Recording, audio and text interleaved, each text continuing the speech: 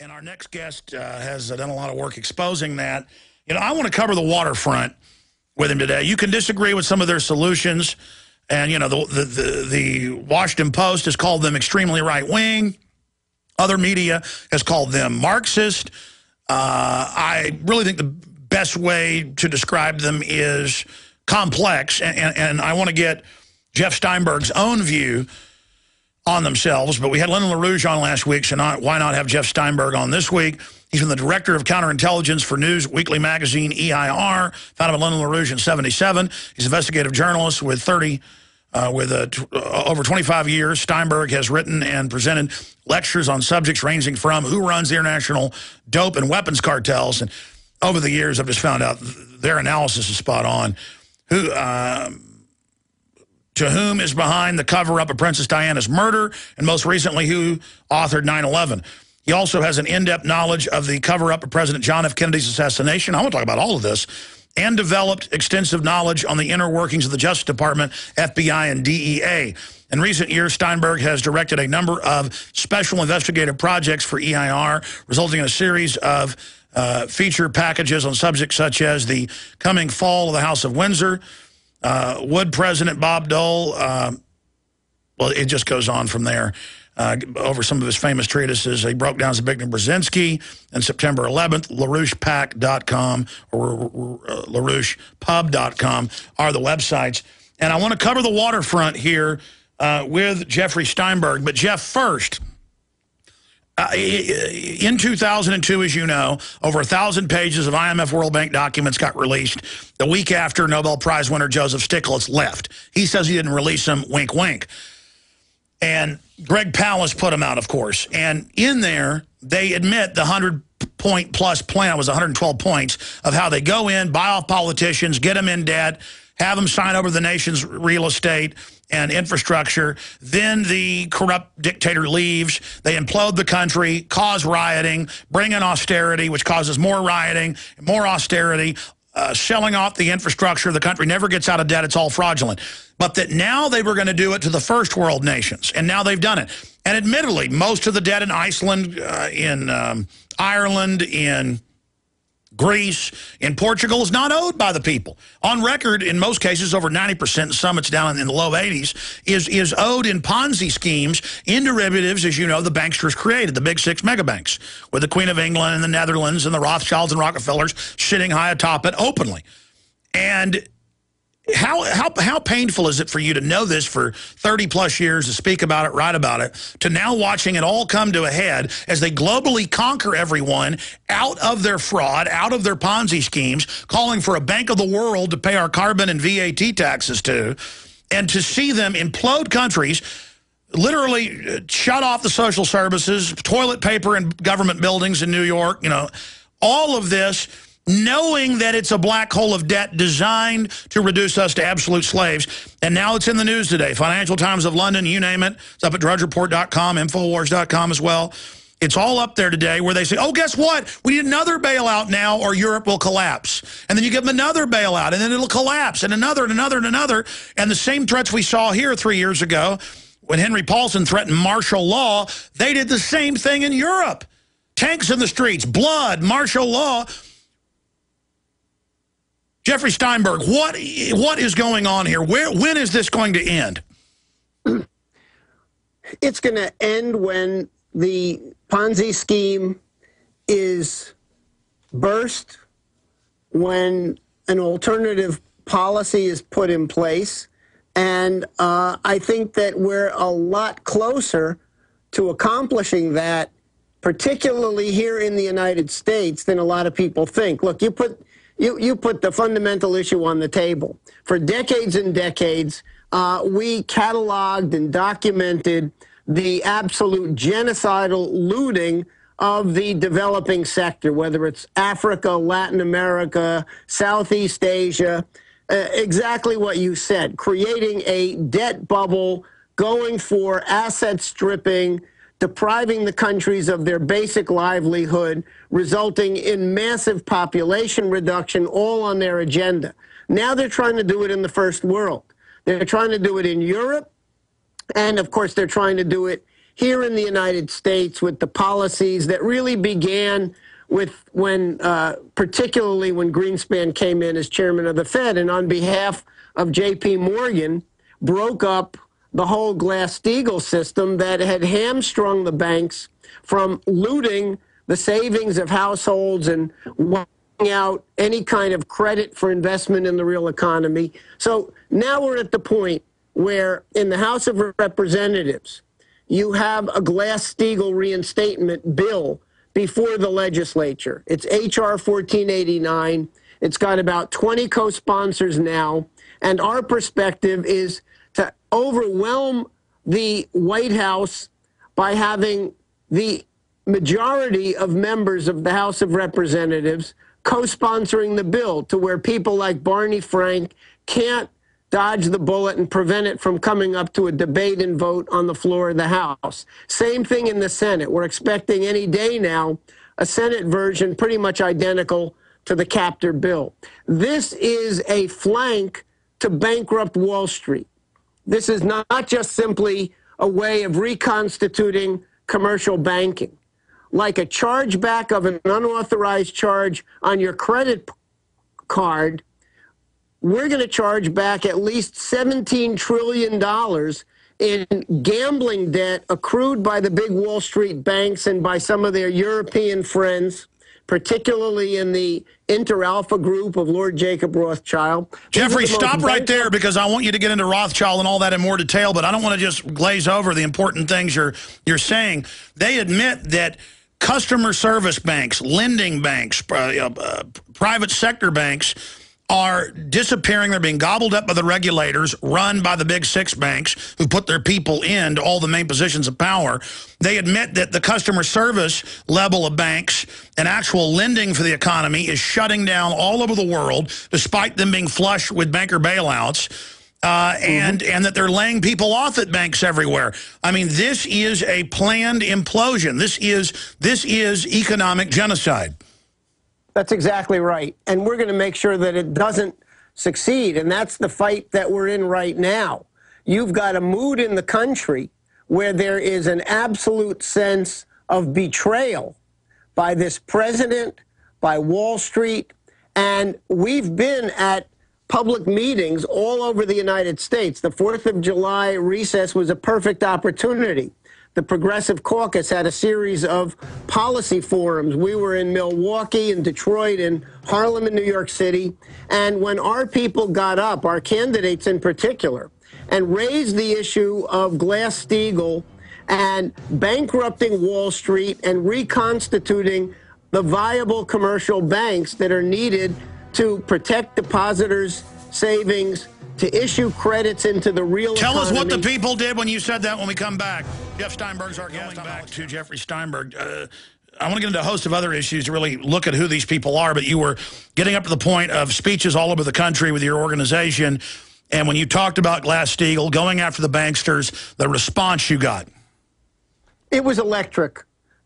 Standing ovation, and in all three instances that I'm referring to, there were several members of Congress on the podium who were co-sponsors, including in one instance Marcy Kaptur herself, and there were other members of Congress who had not yet signed on, and universally every one of them, when they saw the reaction, said, count me in, I'm on board, and we're holding their feet to the fire. We're going to see what happens by the middle of this week. We expect to see all of those people now on as signatories. We're going for the jugular against Wall Street at a moment when they are most vulnerable. They're hated by the American people. The bailout is despised. Geithner is in there knowing that another $1 trillion bailout is going to be needed to save the big six before the end of this year. And there's no political way that that's going to be tolerated. In Europe, you've got literally nonstop rioting in the streets of Athens because people are just completely fed up with the sellout of their government and the fact that Maastricht and the Lisbon Treaty is a banker's dictatorship straitjacket on them. This is not going to go down in Europe, but in particular in the United States, We have a history, we have a constitution, and we have a remedy for solving this problem. We're going to basically take that $17 trillion in bailout money and charge it back to the brokerage houses and insurance companies and reestablish a full wall of separation so that commercial banks do what they're supposed to do. Take deposits and issue loans to businesses, home loans for mortgages, and let these gamblers basically choke to death on their own bad debt. Well, what is their end-game plan? We've seen what they've done in the third world, but attempting this in the West, they've gotten away with it so far while imploding society. I mean, all the indicators, all the data is coming in on the societal meters and control panel here. The instrumentation shows we are in a serious crisis, and they really think they're just going to run implosion after implosion, looting and stripping after stripping, with more looting on top, selling us that they're the good guys, and anybody that criticizes the private Federal Reserve is some type of terrorist. That's not going to hold water. I mean, more and more the hue and cry is, get out the guillotines. That's right. Remember the attitude of Percy Shelley. He said, we are many, they are few. He was talking about the oligarchy, and it's absolutely true at this moment. They selected Obama as their instrument. They intend to try to go for some sort of pretext for dictatorship, but the odds of them succeeding are very slim. The real key question is not whether or not there's going to be a revolt. There is a revolt already, and it's going to get much, much louder and much nastier. The question is, will there be an alternative policy, or will the anger spill over into just uncontrolled chaos, in which case their agenda, as you mentioned earlier, of massive population reduction is what's going to happen?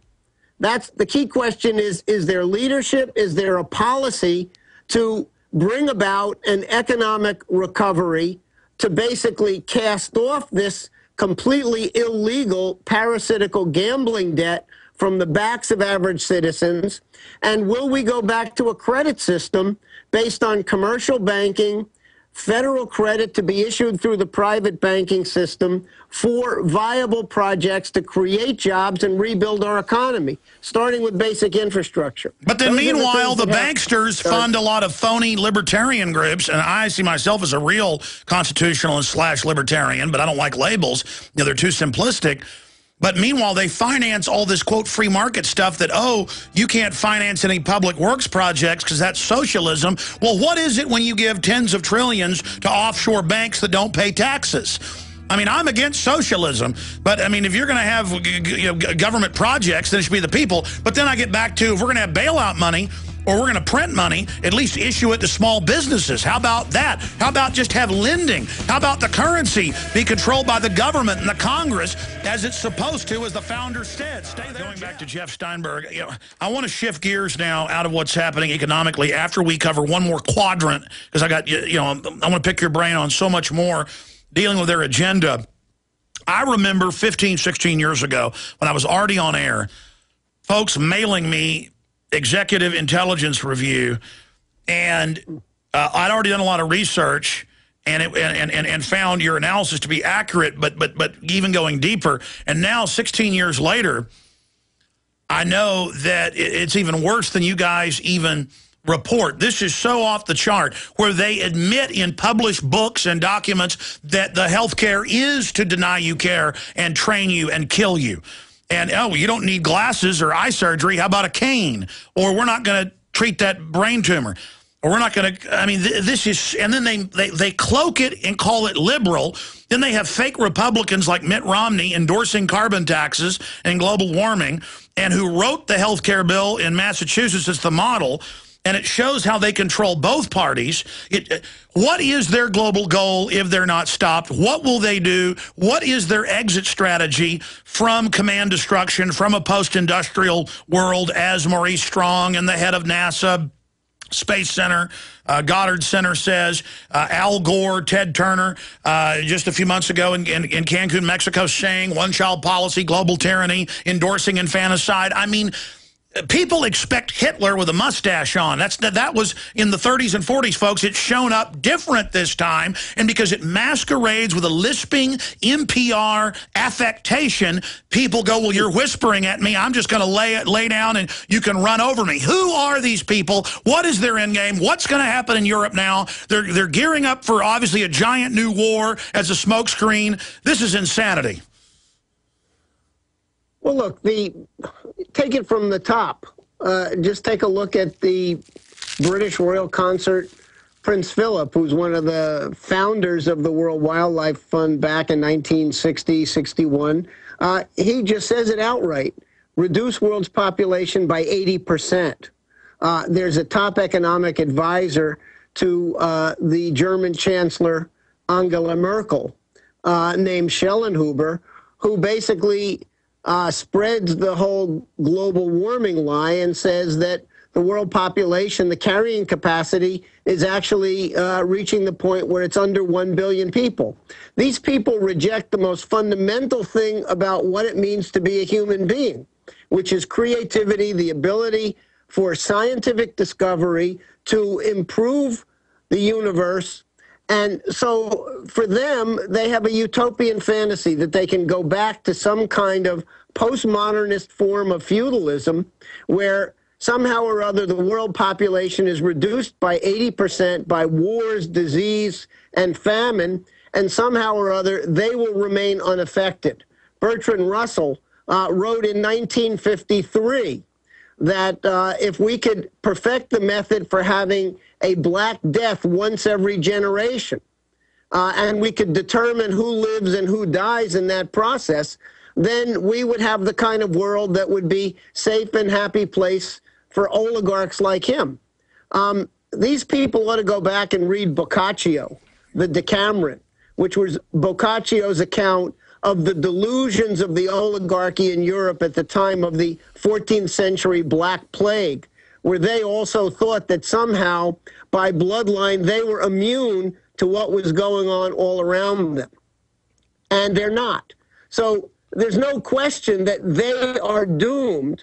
The question is whether or not the rest of mankind is going to go down with them. That's right. Or whether we're going to put together an alternative policy. That's right. The social engineers, the Anglo-American eugenics proto-Nazis, I wouldn't call them neo because Hitler, of course, was an extension of that, openly funded by projects. Absolutely, openly funded by the Rockefellers, who fund Bono now, and of course Bill Gates. I mean, he's an open subsidiary of the Gates Foundation. He doesn't pay taxes, but goes around telling you that middle class should have its taxes raised. I mean, these people are nightmares of evil, and I'm glad folks are rioting in Europe whenever Bono shows up. But there's something on top of this, Jeff. This transhumanism, and I don't mean all the flavors of it, but the dominant one, coined by Aldous Huxley's brother Julian Huxley when he wrote in 1951.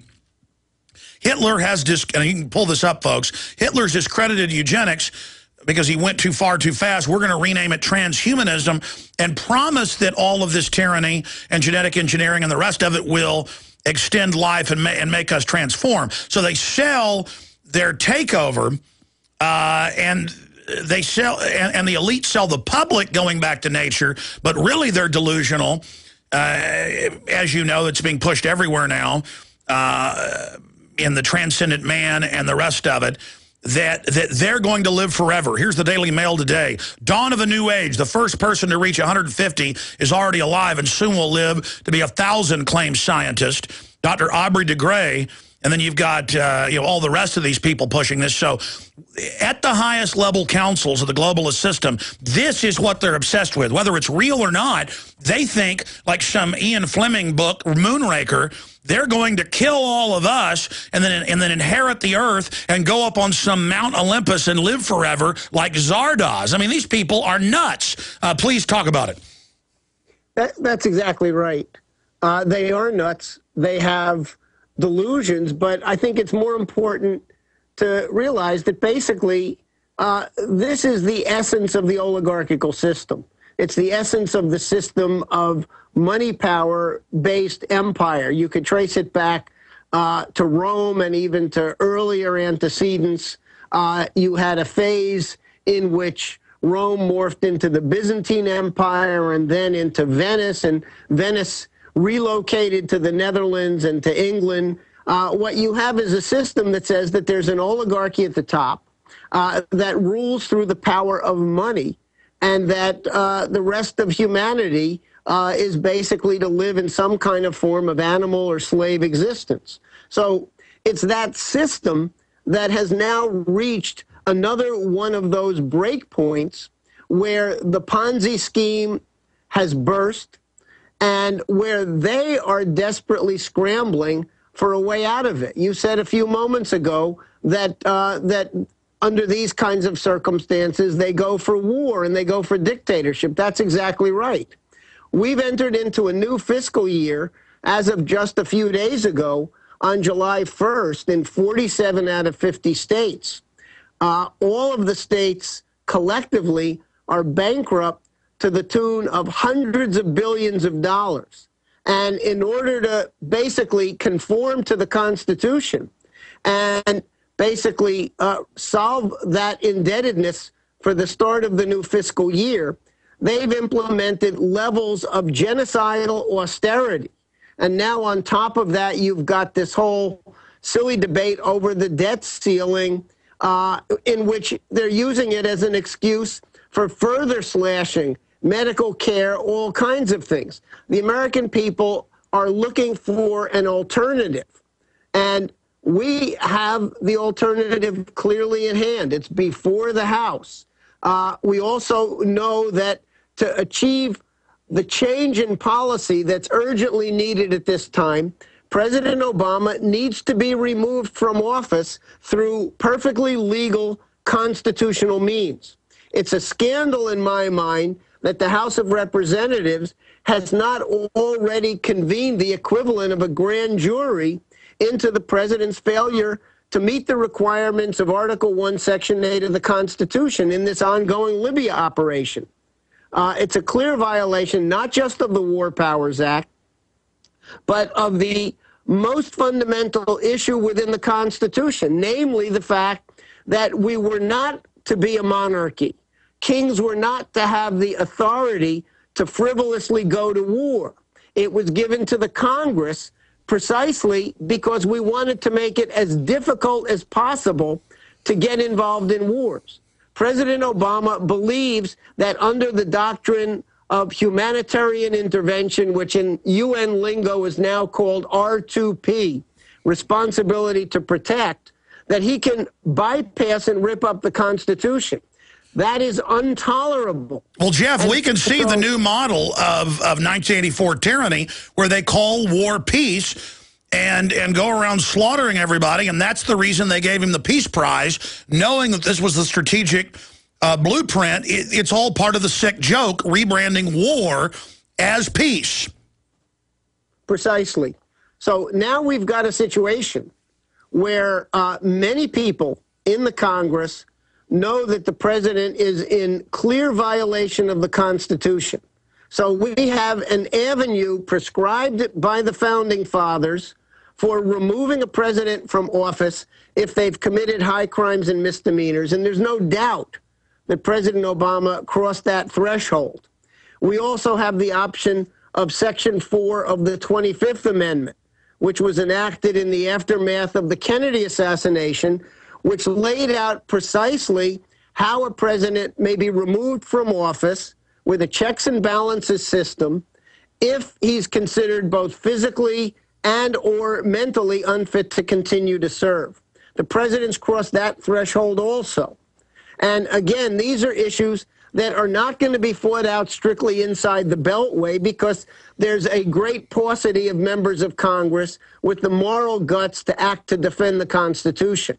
We have a group of 10 members of the House, led by people like Dennis Kucinich, Walter Jones, John Conyers, and others, who filed a federal suit against President Obama for failing to live up to his constitutional obligations. And so the federal court now has this matter before them, and this is what caused the White House to completely freak out and scramble to cover for Obama's flagrant violation of the Constitution. Well, even Nadler, and of course Ron Paul, but even Nadler, the minion of Obama, came out and said, if this stands, the presidency is now a king. I mean, he used the term emperor, and folks don't understand, this is one of the most pure forms of tyranny. If you go back to crossing the Rubicon with Caesar in whatever it was, 45, 46, I forget, before Christ. In fact, we guys pull up Caesar's crossing the Rubicon for me. Thanks, I forget the exact year. But the point is that this is so out in the open and so ridiculous, and his lie that it would last days, not weeks, and now the special forces are there. They're preparing the ground troops. The Russians have confirmed what the Israelis have confirmed, that what we first reported a month ago, that it's on cold-bloodedly, always knowing that if they couldn't get rid of Gaddafi, they'd go to ground force, and calling it humanitarian. Now, the corporatist empire, a very dangerous new strategy, and I'd like you to talk to this. Now all they have to do is foment some rebels in the Middle East, North Africa. It's al-Qaeda as usual, same folks they use against the Russians and the Serbs. Have al-Qaeda blow up some police stations, shoot some people, government fights back against it, and then there's a full-on invasion, and you don't even call it a war, and our media now tells us we must support al-Qaeda. Well, look, let's be very clear. The Constitution, the War Powers Act, the debate that went on around the passage of the Constitution was very clear. Only the Congress has the authority to declare war. And if you go back to the early history of our republic and when we were battling the Barbary pirates, Justice John Marshall of the Supreme Court was very clear that Congress lays down very precisely what the president as commander-in-chief can and cannot do. And the minute that the president crosses the line and goes beyond that, he's slapped down an order to cease and desist. Now, under even just the War Powers Resolution itself, it specifies not only American troop involvement, but if an American commander is involved in a military operation, then that constitutes a requirement of the president to get congressional approval. Who is the commander-in-chief of NATO? It's Admiral Stavridis, who's an American naval four-star.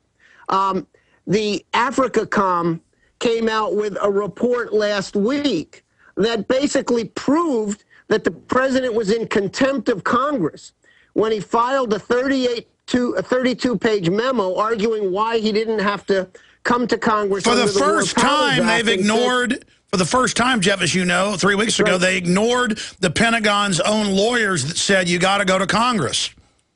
That's right.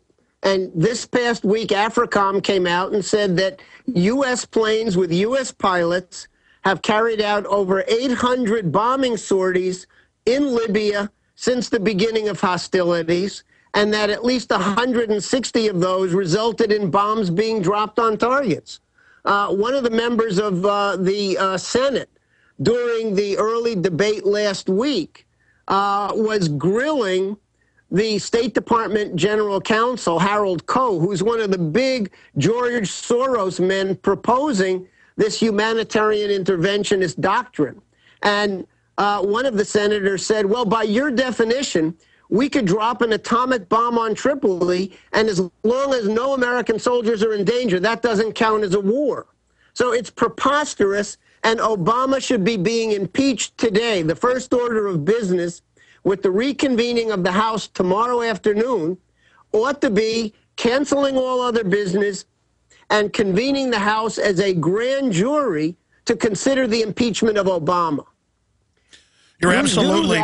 And that's a serious message that the Congress is listening to the American people and that we want a radical change in policy back to our traditions.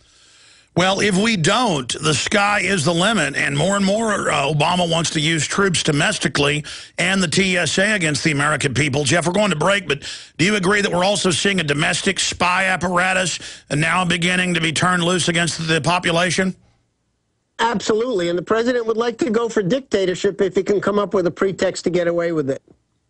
I want to come back and get into 9/11, false flag stage terror attacks. I want to get into Obama death care. I was getting into state-sponsored terror, but also because I've seen your reports. I've seen it myself, and they're saying it. I've read their books where they say it's for the population reduction. They're going to kill us, and how the old deserve to die. And then they count on the public not reading all their writings, and we sit here with horror going, these people aren't liberals or conservatives. These are psychopaths. Jeff Steinberg, how do you deal with this?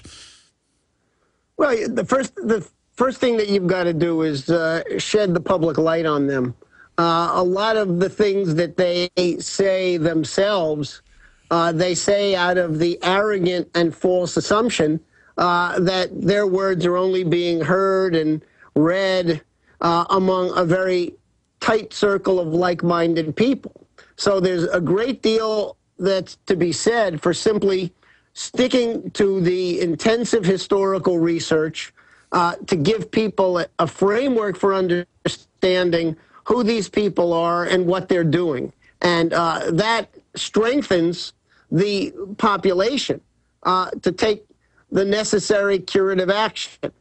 You mentioned earlier Adam Smith, and I had to laugh to myself because here was Adam Smith, supposedly the great ideologue of the free market system, but at the time that he wrote, he was working for the largest cartel in the history of mankind, the British East India Company. He taught at the East India Company College, along with people like Jeremy Bentham and James Mill and others. So that is the cornerstone of the liberal ideology that's the poison that has prompted so many people in our own country to forget their responsibilities as citizens of a republic and ignore history. So, warfare has always been the instrument of the oligarchy as a way of keeping populations both reduced in numbers and dumbed down. And, you mentioned the Jeff, stay there. whole Back in 1 saga. minute. Jeff, stay there. We're talking to the Director of Counterintelligence, one of the chief writers and researchers at EIR. You can find out more at LaRouchePac.com or LaRouchePub.com. Jeffrey Steinberg, I want to briefly get your take on DSK and then a few other issues and take calls, but you were finishing up a point as we hit break. Go ahead, sir. Well, I think the point is just simply that really having an understanding, a grasp of history, and understanding it from the standpoint that there's been a long-running historic fight against this oligarchical faction that permeates the whole history, particularly of Western civilization from Western Europe, the migration into the United States, into North America, was all about getting away from the stranglehold of oligarchy. And the United States, therefore, does have a unique historical mission, a unique history, and our job is to restore that because there's still a gut sense of that moves around in the minds of the American people, and you see it particularly in crisis moments like this. Well, that was my next point.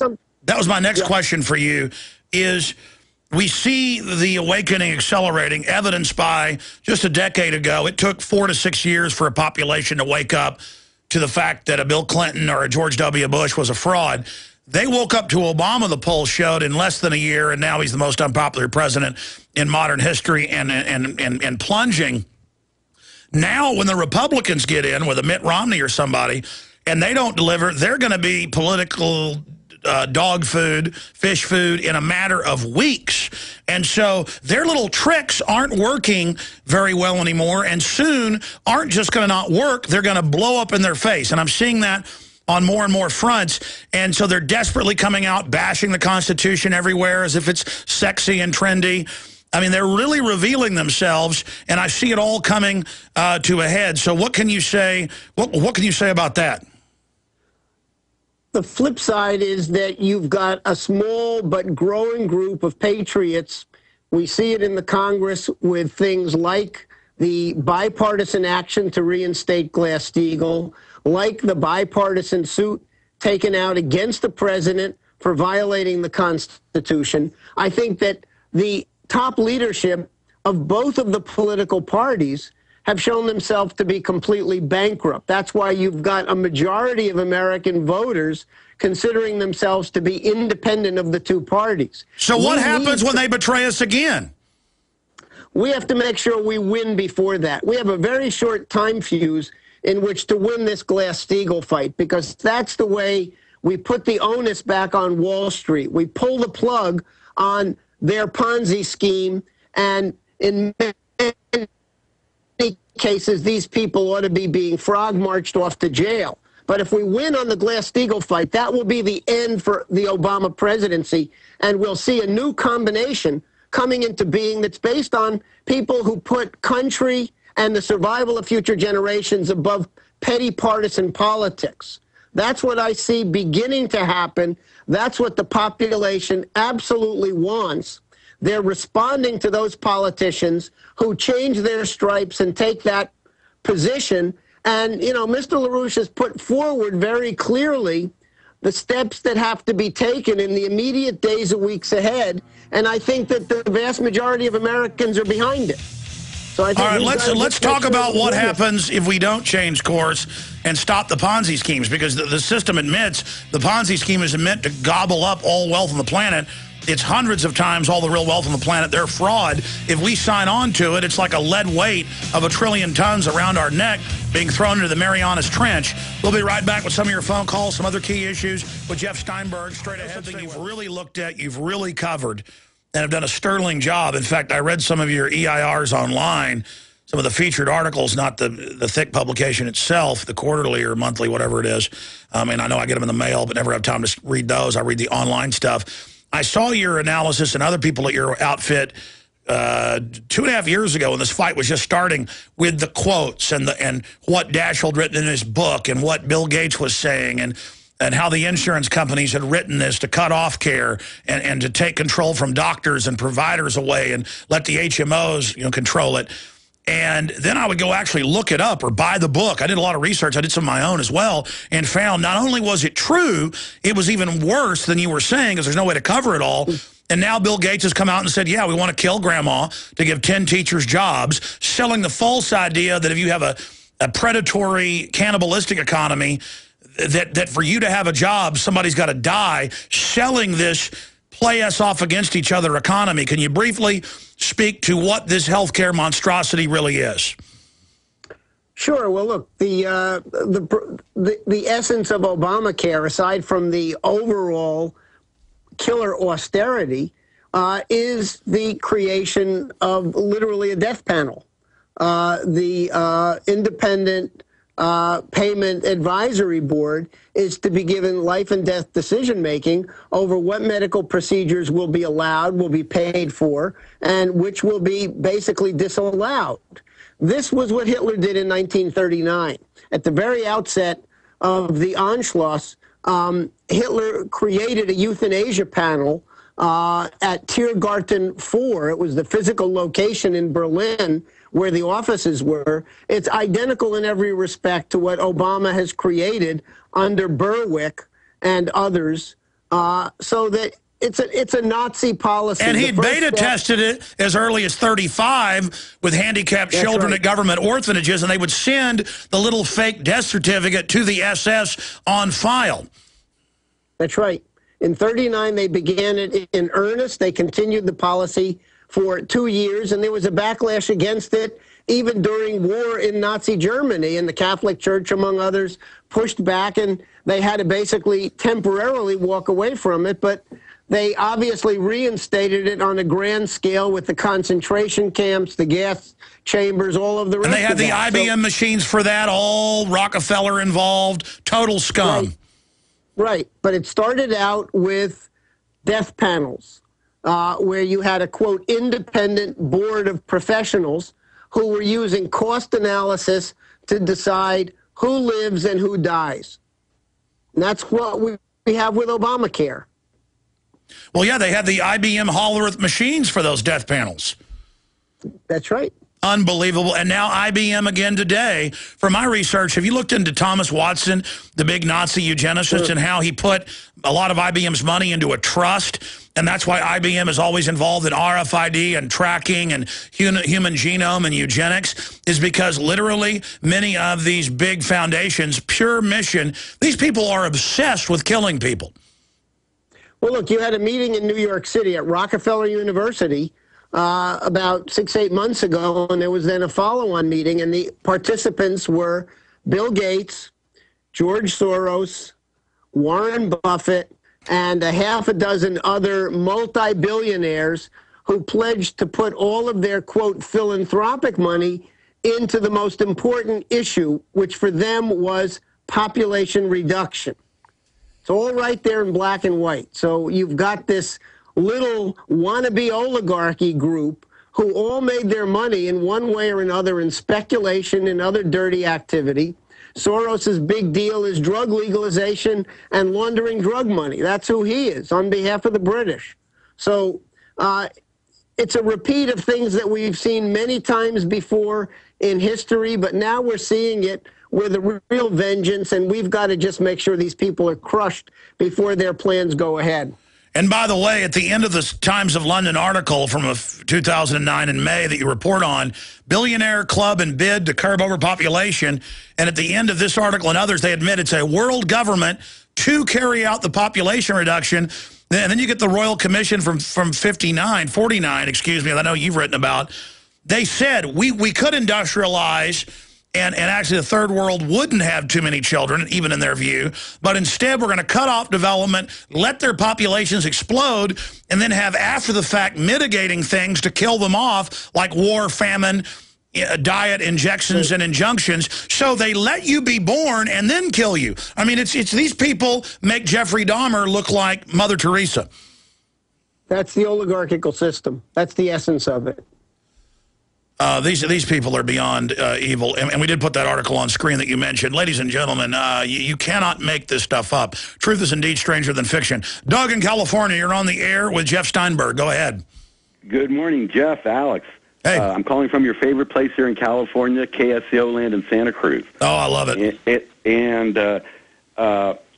I really like the connection you've been drawing between the weaponization of water and how it's been used to control, and what I'd like to end your guest talking about Ponzi schemes. And as you might know, we have one of the biggest agricultural areas in the world here. $4.5 billion, Monterey Bay. It suffers 15, according to Mark Reisner, the worst saltwater intrusion loss in the world through Big Agra's expropriation of our water supply to export our water supply, or steal our water. I'd like to hear your guest's thoughts on how water might be used and is being used to control us. Yeah, the takeover of all commodities for artificial scarcity. Jeff Steinberg. Say hi to everybody out there in KSCO land. Beautiful area. If I lived in California, it'd be in Santa Cruz. Thank you so much. We want to say hi to all the listeners of KSCO, like Doris Day, and, of course, the one, the only, folks, you know him out there as Clint Eastwood. Let's go ahead and get a comment from Jeff Steinberg on that. Well, look, we've had a complete depletion of the water tables in many, many parts of the country. In other areas, we're getting intensive snows in the winter and rain. We need an effective water management system. It was designed in the 1960s by Parsons Engineering out there in California, called the North American Water and Power Alliance, which would create a modern system of water capture and irrigation through dams and canals, taking about 20% of the Arctic runoff in the spring, funneling it down through the western states of the United States. Oh, but that's development. You can't have that. That money's got to go to Wall Street so they can fly above our slums in their jets and helicopters. And not only that, this program would create immediately somewhere in the vicinity of 5 to 9 million productive, good-paying jobs, because this is the largest engineering project that's ever been undertaken in history, and it can be done You'd create immediate jobs in over 30 states in the country. You'd have a revival of the old. But Jeff, that's the American system. We're the country that had the big projects, the Brooklyn Bridge, the Panama Canal, when the French couldn't do it. That's evil. That's the American. You know what? I want to do 5 more minutes with you on the other side, and we've got to let you go then. And you've been very gracious, but I want to be able to talk to Richard, Wendy, Tim, Aaron, Keith, and others. But in 30 seconds, I want to get one more call in. How would you describe the LaRouche organization? Washington Post calls you right-wing. Other media calls you Marxist. What are you really? Small R Republican and the American system. What you just said in terms of our perspective, that this is a nation that was founded on the basis of a credit system to get away from a monetary oligarchy. If you go all the way back to the Massachusetts Bay Colony, we established something that had no previous history of existence on this planet. A true republic based on a credit system in which it's not a private oligarchy that governments go begging Credit to borrow empowers the individual. Credit doesn't create a monopoly for the oligarchs that issue the fraudulent instrument. Precisely. Precisely. All right, let's jam in one call, get their question. We'll come back and answer it. Richard in California, then Wendy in Hawaii, and others. Richard, you're on the air. Go ahead. Alex, thank you for talking to me, and I really enjoy your guest. I have a comment and a question for Jeff. Jeff, thanks for everything that you're doing. And here's my comment. I hope that you'll take this very seriously, even though it sounds unusual. But no, make your comment. We're going to go to break. Go ahead. Okay. The states are not broke, and they're not states. They're corporations, and they're hiding massive money using the broke charade to take us one step closer to martial law. If that could be exposed, I'm looking for... You're talking about comprehensive annual financial reports and the fact that we've been induced into debt by fraud. He's saying technically all 50 states are bankrupt within the bailout system if we sign onto the derivatives. But I'll let Jeff Steinberg answer that. Answering Richard's question, he's talking about the comprehensive annual financial reports, the double set of books, the investments of government, water districts, school districts, state governments, federal government agencies versus their budget that we know is only one area. What's your comment on that? Well, all of that's true. And of course, you know, Wall Street has been doing these various insurance swindles that have looted a number of states and municipalities. But the fundamental point is that immediately after our Constitution was ratified, the country was, for all practical purposes, in debt and bankrupt. And in an agreement that was reached between Hamilton, Washington, Jefferson, Madison, who were already sort of squabbling at that point, it was agreed that the federal government would assume all of the debts of the state so that the federal government could engage in the issuance of credit, converting this debt into an instrument for credit for the development of the economy. And in return, the states would not have the ability to carry forward debt from one year into the next. There's all kinds of tricks that have been done by Wall Street to pervert this system, but the bottom line is that as of July 1st, 47 out of 50 states had to basically have a balanced budget. In other words, they had to come up with cuts, firing police, firing teachers, firing firemen, doing other things. That's the austerity, and it's because we've agreed to be signed on to the derivatives fraud. So you're saying we're bankrupt when we're signed on to this Ponzi scheme. We've got to unsign from that. Wendy in Hawaii, you're on the air with Jeff Steinberg. Hello? Yes, Wendy. Welcome to the airwaves. Hello. I think I jumped the gun. I saw 2 headlines. I had to run out to work at 4 a.m. It's like 8:30 in Hawaii now. I just got home. But I think somebody brought this up on your show the other day about the Australian Green Party, Bob Brown. The headline said, AU Green Party leader admits global warming is really all about world government. No, that's official Green Party in Australia. They say it's an excuse to manage all human activity for world government, and we posted those reports last Friday. I appreciate your call, Wendy. That's just more of this continuity of agenda, this global strategy. What is the carbon tax? Jeff Steinberg. Carbon taxes. It's literally an attempt to create yet one more Ponzi scheme, literally out of hot air. It's an attempt to basically have a new bubble that will be explicitly attacks on any kind of modernization, any industrialization, any improvement on the conditions of life. And not surprisingly, Al Gore, through his blood and gore brokerage house in London, has tried to corner the market on the creation of this global carbon swaps futures market based out of Chicago and London.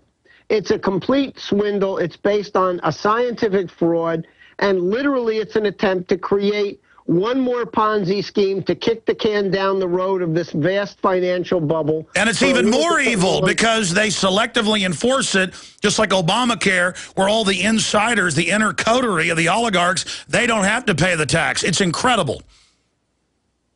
That's right. Unbelievable. But it's not going to happen because increasingly the fraud of global warming, the swindle, is becoming more and more transparently obvious. And what I'd really like to just say and urge all of your listeners, all of your viewers, is that we're in the process of winning this Glass-Steagall fight. And the more people that get in on this and get to their congressmen and hold their feet to the fire to do something that will be vitally in the interests of the entire people of the United States, this is it. And I can guarantee if we get Glass-Steagall presented before the House and the Senate for an up or down vote, Obama is doomed. Absolutely. That puts a stake in the globalist heart big time. Jeff Steinberg, thank you for joining us. Look forward to speaking to you again in the future. Excellent. LaRouchePac.com. Thank you. Infowars.com is our site.